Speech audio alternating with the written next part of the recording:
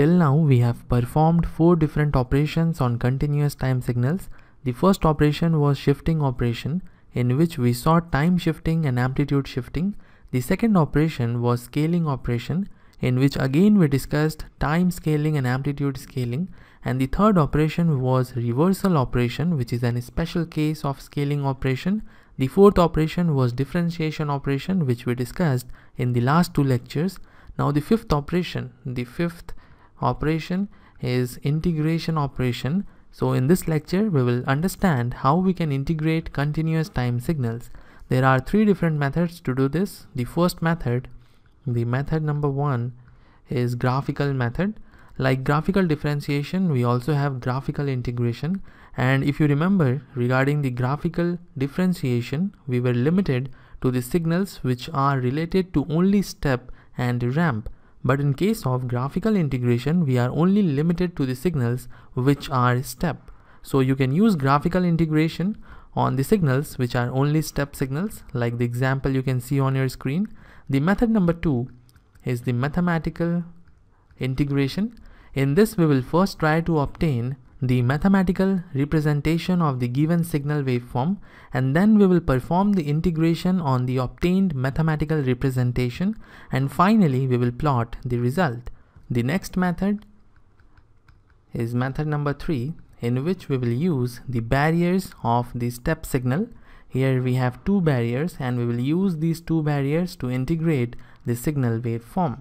Now whenever you have question on integration of continuous time signals, generally the waveform of the signal is given and the result is expected as the waveform of the integration of the signal. So you need the waveform of the integrated signal. So using method number 1, which is graphical method, is much easier as compared to method number 2, because here we can directly obtain the waveform of the integrated signal. But in this case we need 3 steps to obtain the waveform of the integrated signal.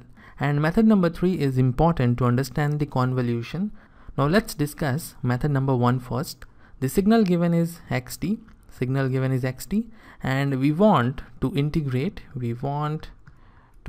signal xt, and let's say after integration we have signal yt. Now signal yt is equal to integration of signal xt with respect to time. Now how we perform the integration? We start from the extreme point, and the extreme point is the -infinity, and from -infinity we simply increment to a very small value, let's say dt.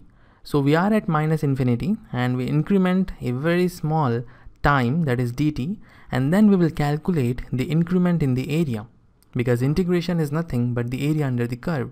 So this is what we do, and we go on increasing this small time, and we will reach to our final destination, that is infinity.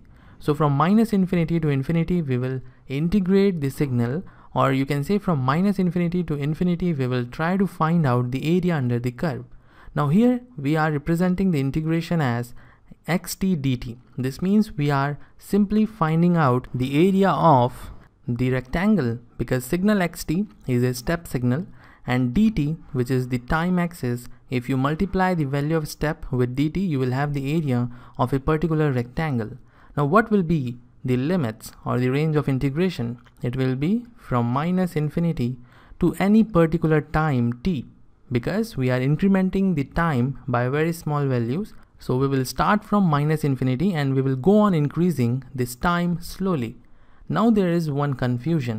The input signal is represented by xt, and the x-axis, which is the time axis, is also represented by t, and the upper limit of the integration is represented by t. So there is confusion regarding all this.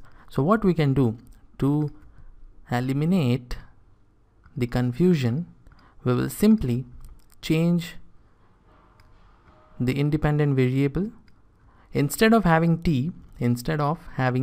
we will have tau, and as t is replaced by tau everywhere, the signal is not going to change. The signal waveform will remain same, as we have seen in the multiple transformations. If we change the x-axis, which is the independent variables axis, and also we will change the independent variable, same as the independent variable here, the signal waveform will not change. But now we have better difference between the upper limit of the integration, which is t, and the independent variable of the input signal. Now let's see how we can perform the graphical integration. As I told you, we will start from -∞. We will start from -∞, and we will simply increment the time t slowly. And let's say when t is equal to 0. This means we are integrating from -∞ to 0, because when you integrate from -∞ to any negative number, you can see the integration is going to be 0. Why? Because the area is equal to 0. The signal value is 0 from -∞ to 0. So even if you increment time slowly till 0, you are going to get 0. So integration from -∞ to 0 will give us area equal to 0, or simply signal yt is equal to 0. Now we will increment the time. We will increment this time little bit more, and let's say now we are integrating from -∞ to 1. And if you see from -∞ to 1, you will find the area is going to be 2. Why? Because signal value is equal to 2 from 0 to 1. So you can easily calculate this area, 2 multiplied by 1. So area this time is equal to 2, which is signal yt. Now similarly, I will increase the time more, and this time we have 2 as the upper limit of integration.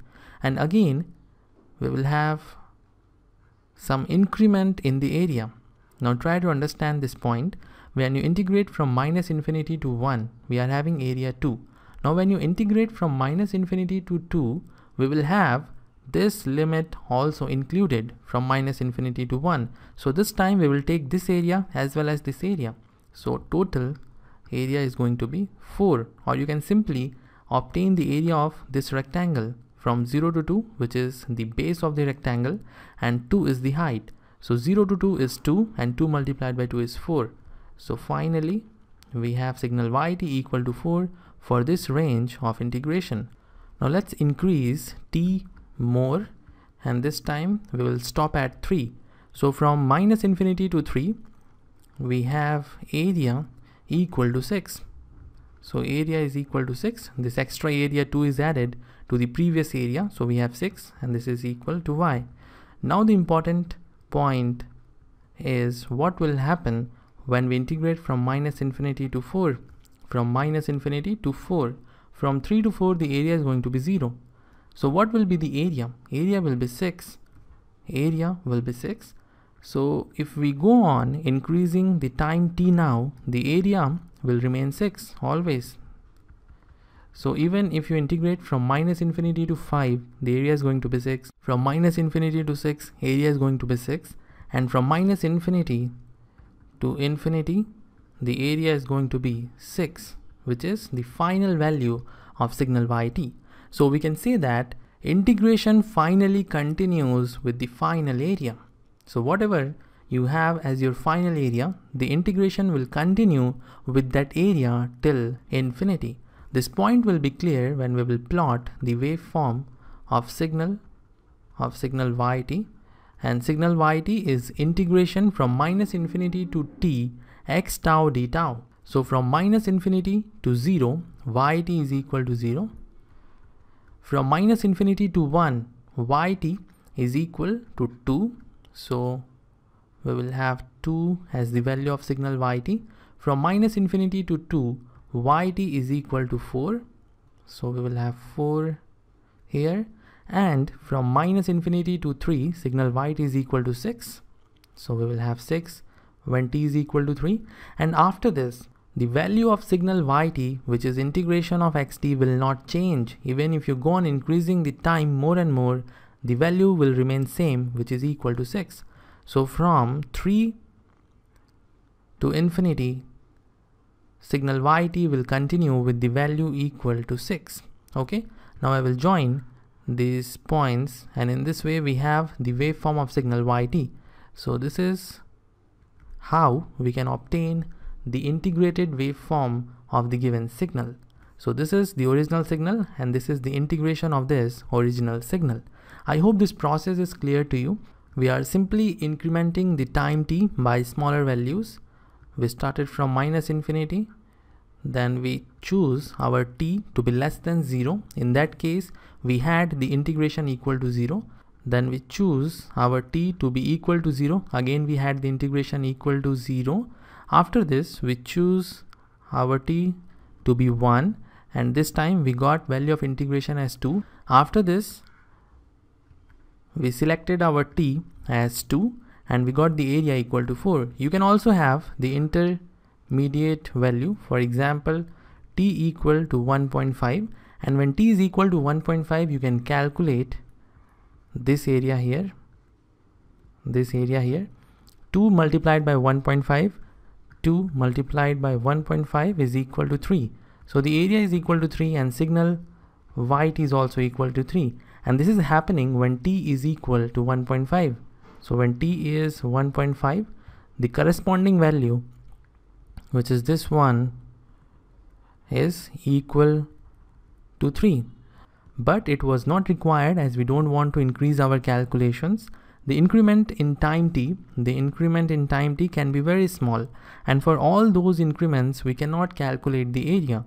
So we look to the graph and we choose some reasonable increments. So this is all for method number 1, and remember one thing, it is only for step signals. Now we will discuss method number 2. In method number 2, we will first obtain the mathematical representation of input signal, which is xt, by using this waveform. We will start from left. We already know how we can obtain the mathematical representation. Signal value will be 0 initially. Then you can see when t is equal to 0, there is upward level switching, and we already know when there is upward level switching, we take the positive sign, and the amount of discontinuity is equal to 2. We are switching from 0 to 2, so we will have positive 2, and the step will be u t minus 0. Okay, and after this the flow of the signal will become like this. And now when t is equal to 3, there is downward level switching, after which the flow of the signal is like this and it continues. For downward level switching, we will take negative sign. The amount of discontinuity is equal to 2, so again we will have 2 here, and the step will be u t minus 3. Let's simplify this. We will have 2u t minus 2u t minus 3. So this is the mathematical representation of the input signal waveform, and now we will integrate it. So we have integration of ut minus integration of u t minus 3. Integration of ut is the ramp signal, which is rt, so we will have twice of rt, minus integration of ut minus 3 will be rt minus 3, so we will have twice of rt minus 3. So this is signal yt. Now plot this and you will have the same waveform. So you can see method number 2, the mathematical representation is not very convenient as compared to method number 1. So if you have option, follow the method number 1, and now we will discuss method number 3. In case of method number 3, we will first check how many barriers we are having in this step. In this particular step, we are having 2 barriers, this one and this one. So t equal to 0 is the first barrier and t equal to 3 is the second barrier. And now we will follow the same process like we did in method number 1. We will start from minus infinity and we will increment our time slowly. And let's say the first stop is when t is less than 0. When t is less than the first barrier, which is 0. And then we will have our t between the first barrier and the second barrier. After this, we will have our t greater than the second barrier, which is 3. So this is all you need to do in method number 3, and based on this we will perform the integration. So let's see how we can perform the integration. Signal yt is equal to integration minus infinity to t signal x tau d tau, and based on the above process, we will have integration minus infinity to t x tau d tau when t is less than 0. Here t is less than 0, which is the first barrier. After this, we will again perform the integration from minus infinity to t signal x tau d tau when t is between the first barrier and the second barrier. The first barrier is equal to 0 and the second barrier is equal to 3, and t is in between these two barriers. Again we will perform the integration from minus infinity to t x tau d tau, and this time t is greater than 3, which is the second barrier. So this is how we will perform the integration. So let's start our integration in the next step. You can clearly see in the waveform when t is less than 0, the signal value is equal to 0. So the integration is going to be 0. But first I will write down the integration minus infinity to t 0 d tau when t is less than 0, and this integration will be equal to 0. After this, when t is between 0 and 3, between the first barrier and the second barrier, the signal value is equal to 2. The signal value is equal to 2. So let's see what we have. You cannot directly write down the integration minus infinity to t 2 d tau. Why? Because t is between 0 and 3, and before that we have one barrier which is 0. So from minus infinity to 0, we will first write down the signal value, and then we will write down the value of signal when integrated from 0 to t. So let's see how we can write it. From minus infinity to 0, the first barrier, the signal is 0, so we will have 0 d tau plus from 0 to t, from 0 to this t here, somewhere between first and second barrier, we will have the signal value equal to 2. So we will have 2 d tau. This is when t is less than 3 but greater than 0. Now the only integration left is when t is greater than 3. And this time again we will follow the same process. We will first write down the integration from minus infinity to 0, which is 0 d tau, plus we will write down the integration from 0 to 3, the first barrier and the second barrier, and the value of signal is 2 d tau, plus the integration from 3 to t, and the signal value will be 0, and this time t is greater than 3. So this is what we have in the second step, and now we can easily solve these integrations. The first integration here will give us result equal to 0. This will also give us 0. This will give us 0, and this will also give us 0. Okay, and this integration is equal to 6, and this integration is equal to 2t. So we have the final result. Signal yt when t is less than 0. You can see signal value is equal to 0. When t is between 0 and 3, signal value is equal to 2t, because 0 plus 2t is equal to 2t.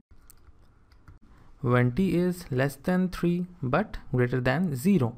And the third case, when t is greater than 3, we have 0 plus 6 plus 0. So 6 is what we have when t is greater than 3.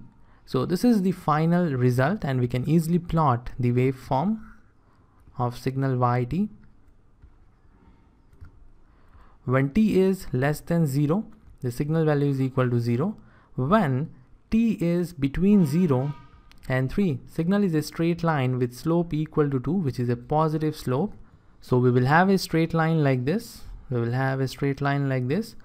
t is equal to 3, the signal value will be 6. In this way, we will have 6 divided by 3 having the slope equal to 2. And the angle made by this line with the x-axis is less than 90 degree, so the slope is also positive.